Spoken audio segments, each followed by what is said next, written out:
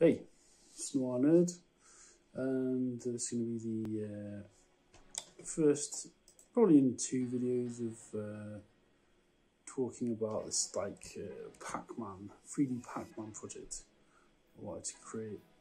Because, well, actually, somebody emailed me. They'd seen some of my maze videos on, I think it was the one where you create a random maze using an AFrame component called the AFrame maze component, which generates a random maze. Somebody asked me, because I mentioned in that tutorial about you could probably create some sort of Pacman game with it.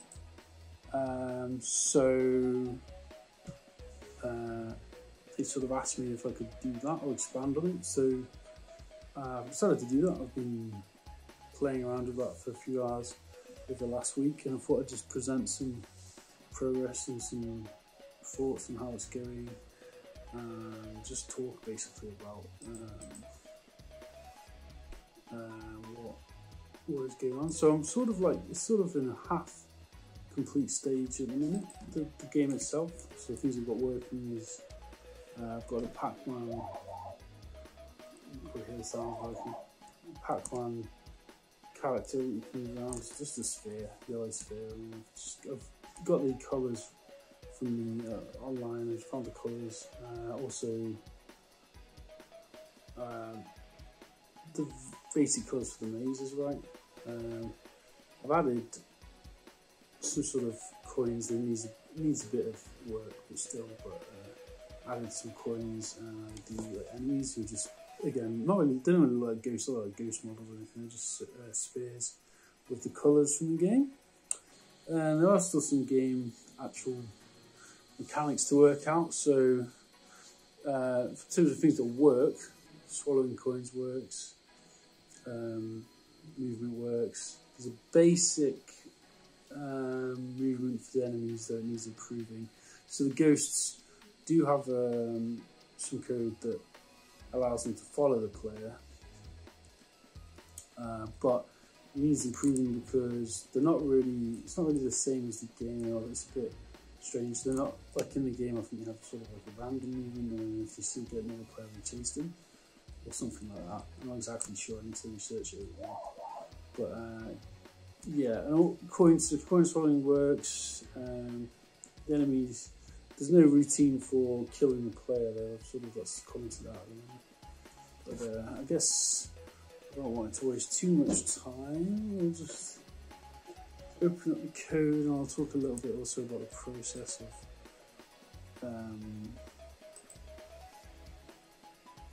going through, like, step by step, I suppose.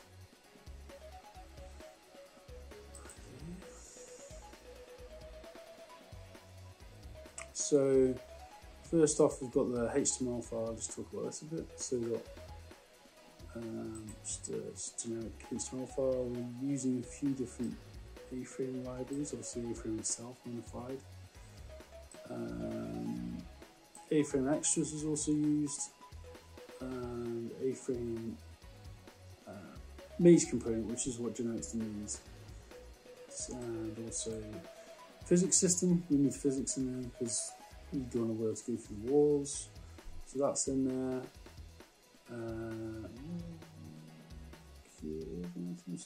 JS, that should be there. And then main.js, which is just my custom JavaScript, which I'm using to create the game logic, really. So that's all this section here. And then we've got some more audio, because there's different audio. So there's audio tags and ID and source, which links to the source of the sounds. And then physics, you've got the physics attribute, which is debug false, but you can turn it on to true. So debug true and false. So true is useful for the debug. You can just see the bounding box for each for the physics, which helps with debugging collisions. But I'm going to set to false because I'm not debugging that particular aspect at the minute. We have the assets, So in AFrame made something, I won't go over that again, there's a separate video where I talk about the generating the maze, but basically in a nutshell, that entity is for the walls is defined here. So the texture wall is in a folder called images wall, which is the texture, the blue texture, and the floor is just the texture floor. Then you have a cylinder which is just made black. You've got different heights and width and stuff. And the sky is just set to black as well. So the entity A-sky. Yeah.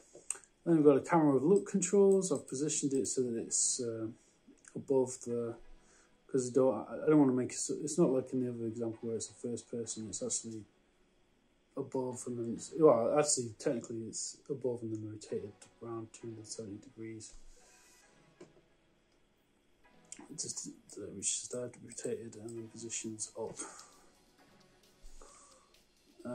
Yeah. And then we've got this is our little characters, then we've got the comments as Pacman. So it's a sphere. It's got universal controls and kinematic body, which is for the physics. Which and then a class for the Pacman for identifying the JavaScript main.js. And then we've got a bunch of ghosts positioned, with the positions defined there, blah blah blah, different colours. And then coins. So coins was a real weird one, and I think I need to improve the method. I mean, I think it definitely be improved, because the way I did it was just go into the inspector and just move it around. It took ages actually, so there's like tons of coins.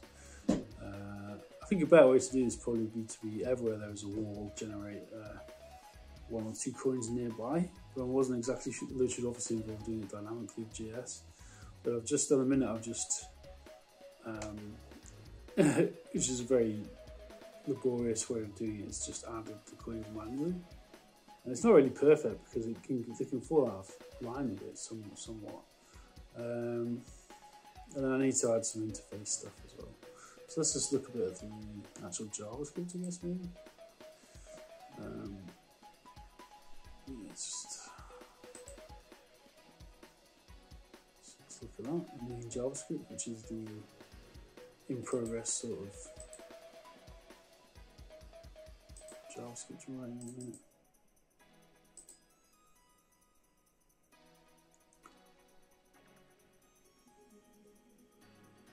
Oh, come on.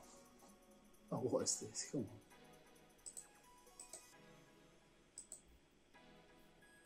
Okay.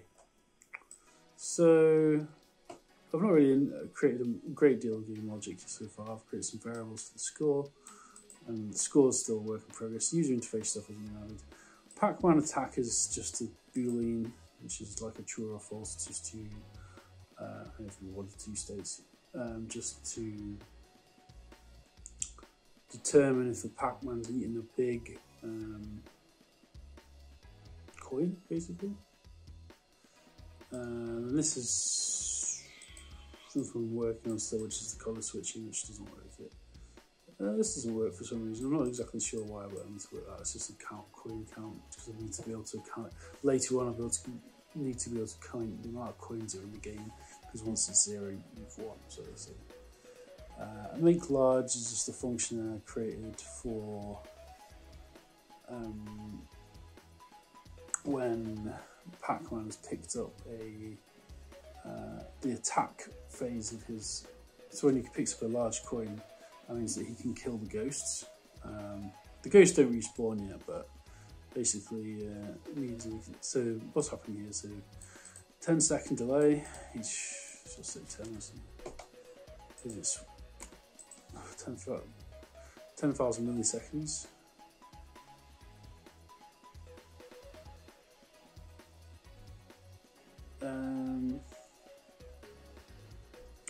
Pacman track is then set to true because it's this, and we've got a set timeout, which means it times out after a certain amount of time, which is this variable here, and then just switches it around again basically. So it's very basic at the minute, but one of them, let's go further down. The code's like I said, I'm still working on this thing, so it's still a bit like hacky and in progress. So we've got the register components for the different, for Ghost and also for Pacman, which listen, so they've got collision events to listen for, and also tick events, which are like events that occur every second. Also, I think it's every second. So init function, we have an event listener for collision events on Ghost. So if the class name of the, this is all, I don't even know if this is working properly yet, but I was just seeing if I could make it so that if it hits the wall it goes back to position X and Z. I don't know if it's working right. Say with the Ghost, it bumps into another Ghost, but I'm going to ignore that for now. The main thing is Pacman. So this is something I'm going to add here, but basically just if the detailed class name equals Pacman, it's got a class in the Pacman, then it will reset the life. And like get rid of the Pacman, destroy the model. And then I need to add all the routine for re-adding it in a minute. Most of what's going on here is the movement. So we've got a tick function which runs every second, I think. We get the disk element, get its position, get its target. So we've got target defined up here. So if you go query selects a target, which I think there's must be an ID on Pacman, which makes it target. I think it must be. Target position. So it basically gets the position of the target clone. It gets clone of it, and then this is what I'm trying to work out of getting the original. I can get the original color, but the only problem at the minute is that it doesn't actually change back, but it's by the by. I know I'm trying to explain a lot at the minute. Like I said, this is like prototypal code, so it's very muddled still. I'm still figuring stuff out. But the main actual movement is occurring here. Also, you have to add this. This is something that's really required. So this element components dynamic body enough to sync to physics. This has taken me a while to figure out, otherwise it wouldn't move. So the ghosts have a dynamic body movement, the dynamic bodies in the physics system for AFrame. And if I didn't add that sync to physics thing, it would not work. So that is definitely required to add there.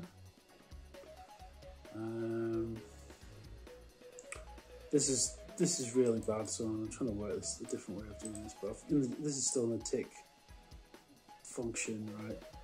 And I'm just checking for if it's the original colour still, and then setting it original.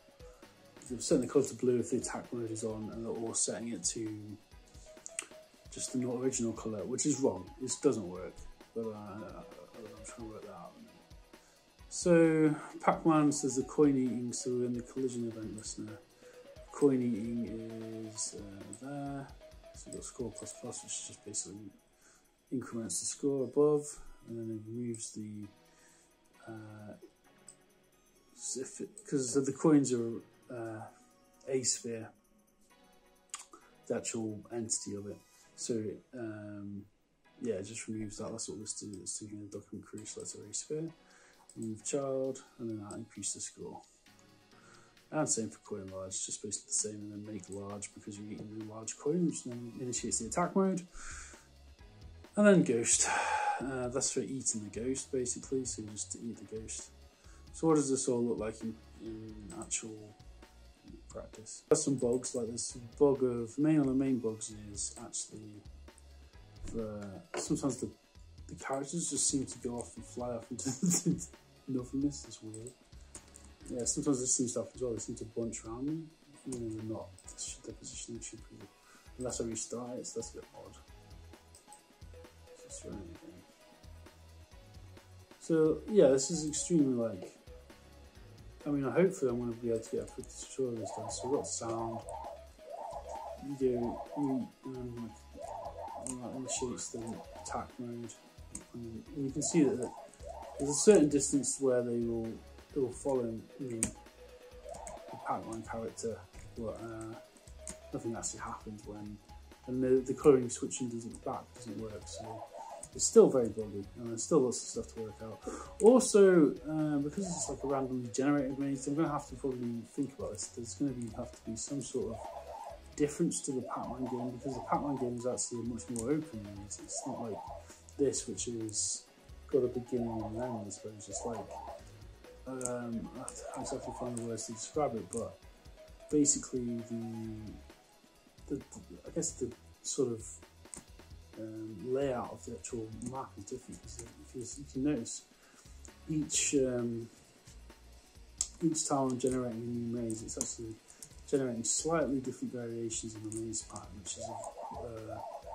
which is the quality of the maze component. It's what it's meant to do. It's meant to generate a random maze of a certain size, which is 10 by 10 in this case. But the problem with that is that it's not exactly the same as it would be on Pacman. I don't think there's any way to change it. So I don't know. Maybe I'll have to change the gameplay somehow. I mean, it's not going to be exactly the same because you don't have that central area there as well. But it's an interesting challenge, definitely. It's always interesting to replicate arcade games in JavaScript. You can also move the camera around like this as well if you really need to. So you can just click and drag and move it around. That's easy to destroy them. So, yeah, I guess it's like part one of this Pacman experiment adventure in AFrame in JavaScript. I've still got more to do. I mean, it remains to be seen whether actually, this is basically just an experimental project because somebody requests me to do a tutorial on this thing. But I thought I'd do a vlog on it first, just to show the process, like of creating one of these, like, because whenever I do a tutorial, usually I create a prototype first, because I don't want to go into tutorials just blind, not knowing what I'm doing, because it's just very embarrassing. It's not even useful to anybody. So yeah, I think it's sort of starting to come together now. I just need to find the will for the finishing line on it, really, and tidy bits up. One very important thing to note, actually, so like I was saying about the coins earlier on, so if you go into press Control Alt 9, this is something that's really useful for AFrame development. You get the visual inspector, and then you can just like inspect positions, rotation, scale, etc., attributes of each, which is just really is essential, because then I can move this and then I can replicate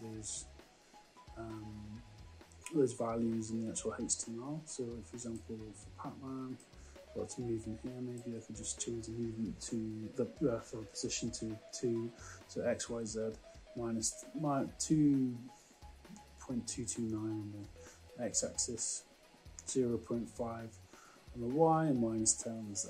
And I just know these positions now. I can change it to anything really. And you can also really do this. Yeah, so obviously I've just tried to touch the surface of what I've been doing. I've recorded the whole lot of it, so I will see. But there'll either be a part 2 or just a tutorial if I don't figure it out fast enough, I guess. It's been sort of fun to do. Like I said, it's always fun to do arcade projects because it's a fun way of trying to work a problem out, I guess, with gamification, I suppose. Anyway, that's that. Have a know I nerd, like and subscribe. Buy me a coffee if you want. I've just created a buy me a coffee page on buymeacoffee.com. I'll have the links below. So if you like the videos, obviously like and subscribe. It helps with the algorithm. Or just send me some money, like at £2 if you really want, but don't feel pressured to. Alright, that's that. Bye.